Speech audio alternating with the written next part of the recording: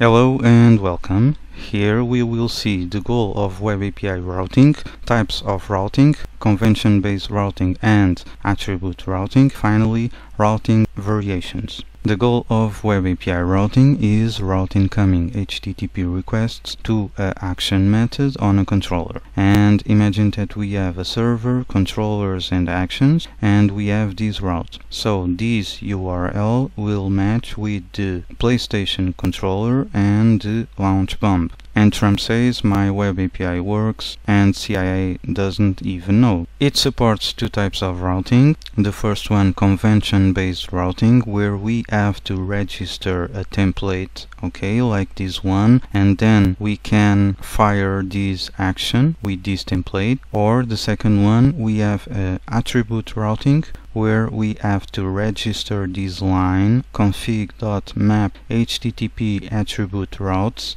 and then we can configure the attribute where we have the route to fire this action method. If Web API doesn't find a route for the request, it will give you a 404 error, page not found. In this presentation I will not do any code, I will just show code on the slides, but I will leave a link in the description for you to download the source code of this project, not the project, just the source code.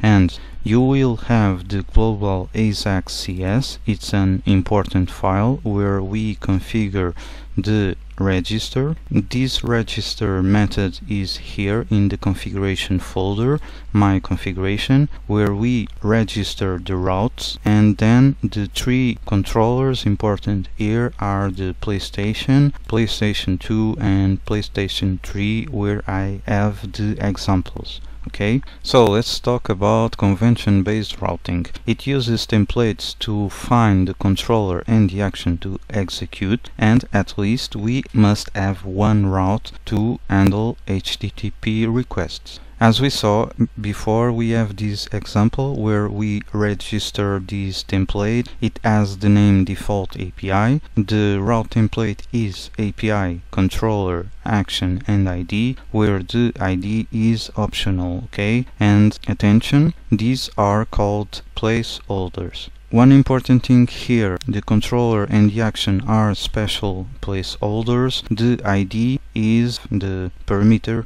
ID. An important thing to notice in this statement is at least one route template, which means that we can have multiple routes. We have this example, the second template, that is named PlayStation API v1. The route template is API v1 and it has the controller with the value PlayStation and the action is bomb v1. So we have this URI. Let's see a second example. We have the PlayStation API v2 with the route template API v2, and we have a placeholder for the action, and the controller will be PlayStation. So this routes all this address. Actually, it routes all the actions of the controller named PlayStation. Okay, if you notice, we don't need to say the controller in our URI, okay? Just the action, okay? Because the action is a placeholder. Let's see the third example, PlayStation API v3. The route template is API v3 and we have a placeholder for the controller, and also we have a default for the controller that is the PlayStation. The action will be the bomb v2. So this means that this URI API v3 will map the controller PlayStation, the action bomb v2. And also because the controller has a placeholder here, we can handle these two, okay? So here we fall in our first problem. This will not map. Here it will map to the first, the default. It will think that the controller is the v3 and the action is the PlayStation or PlayStation 2. The ID is optional, right? So what we have to do to solve this problem? The first option is remove the template, the first template, so it will map with no problem. and we have a second option that is reverse the order here. Okay, so now we learn that the order of the templates as we declare the templates on the configuration is important. Order is important. Okay, you may be attempt to try something like this, having this route API v4 and PlayStation, and the action will be launch Kim Jong-un bomb. We have this address, right? But this will not work. Why? Because it will fall into this, so it will think that the v4 is the controller. We don't have any controller called v4. It will think the action is PlayStation. Again, we don't have any action that is called PlayStation, and the ID will be launch Kim Jong-un bomb. Okay, so this can be removed, and we think, well, it will work. But again, it will not work. Why? Because this is not the controller. This PlayStation is not the controller. Okay, this is a literal pet. Okay, it has the action, not the controller. Okay, so if it doesn't have the controller, it can't route anything. Okay, now let's talk about attribute routing. It uses attributes to specify routes and can be applied to any controller and action. You have to register, as I said before, with this line config.map http attribute routes, and after that we can use this as a route. Also, we can configure multiple routes for the same action. In this example we have two: API AR PlayStation launch bomb B and API AR PlayStation 2 launch bomb B. Okay, so these two will map for this action. Okay, and attention, avoid having routes that can mislead you, because we have two controllers. One is called PlayStation and the second is PlayStation 2, and these are on PlayStation controller. Okay, so this can mislead you or other people to think this is two other controller. Another alert is, for example, if you have the same route configured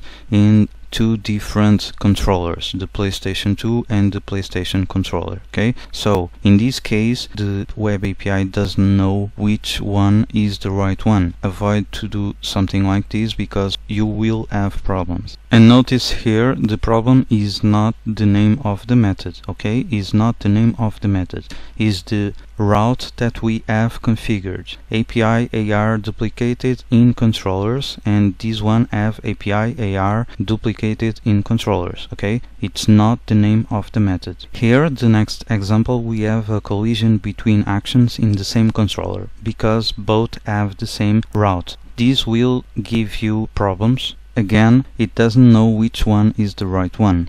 I just used literal paths. Okay, but it also can have placeholders like this one.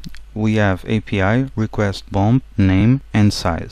And notice that we doesn't have to have the same order as parameters in the method. Okay, the size comes first in the method and then we have the name. Can we have the same route using placeholders? And the answer again is it doesn't know which one is the right one, like in the literals. You can add constraints and default values like these. The first one has a constraint where we say that the size has a mean value of 100, and the second one has a default value for the size 5000. If we try to reach this address ABC10, it will give you a page not found because the mean value is 100. And imagine, what if we try something like this? Remember, the previous scenario didn't work. We had the same path and it didn't work. In this case, we just have this difference. The size has a default value of 5000. Surprise, surprise,